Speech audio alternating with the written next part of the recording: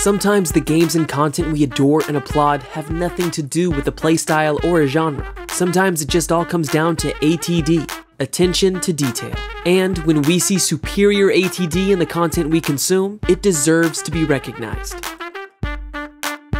Today, we're talking Warcraft. For those of us who've been away from Warcraft for a while, the newest Legion expansion is overflowing with copious amounts of ATD. And this is an understatement. I could do the entire ATD series with this single expansion alone. Between class order hall NPCs, quests, artifacts, it's overwhelming.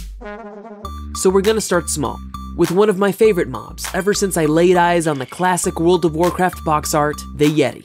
In the most recent games patch 7.3, a number of new mobs were added, as well as reskins to some of the more older and forgotten enemies. Creatures like the Trogs, Ethereals, the Broken, and of course, the Yeti, all received a well-deserved facelift. So I saw the data-mined images, said, hey cool, threw it up on Pinterest, and I moved on. Until this week, when I began questing through WoW's classic Frostbitten Wonderland, Winterspring. And I'm doing breadcrumb quests, and I'm murdering furbogs for beads, until a goblin mentions that she needs some Yeti pelts. So I'm like, oh, Yetis! I love Yetis! And I mount up, and I head to the Yeti cave. I kill one, I loot it, I kill two, I loot it, I kill one more, and... Wait, I'm sorry. These Yetis don't look alike. I thought I was going crazy. These Yetis weren't all the same. So I started checking out names. The Matriarch Yeti, the Patriarch Yeti, the Normal Yeti, and are you kidding me? Their horns are different. I can tell the difference at a glance between the Matriarch, the Patriarch, and the Normal Yeti by merely looking at their horns. By merely looking at their horns. Whose idea was this? This is cool. Now, I'm not so much praising the Yeti horns. I'm praising the artist and the designer responsible for the Yeti horns, because they are actively looking for ways to add unique changes to mobs that used to be copy and paste.